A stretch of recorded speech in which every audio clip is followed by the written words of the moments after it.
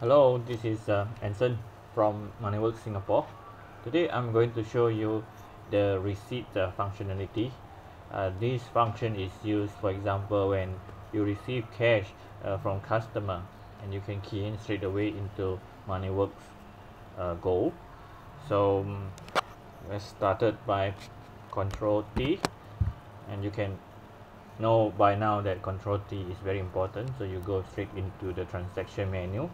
And since we are now entering a receipt, a cash receipt, so we should then choose receipt here on the left side and then click new.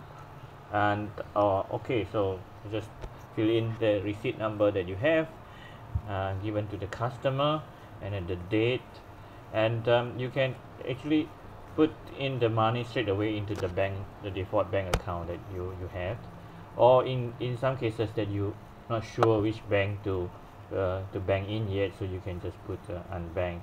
And there's another command, a bank statement command that you can actually run after that. So today I'm not going to touch on that command, but we will just assume that it will be banked into the main bank account.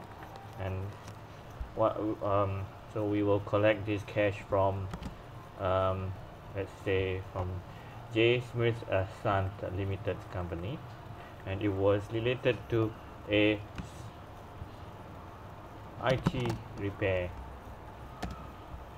The amount is 75, so you can key in the amount here or in the gross, so they are the same. So today I'm going to key into the gross, but before that let's choose the right account code first.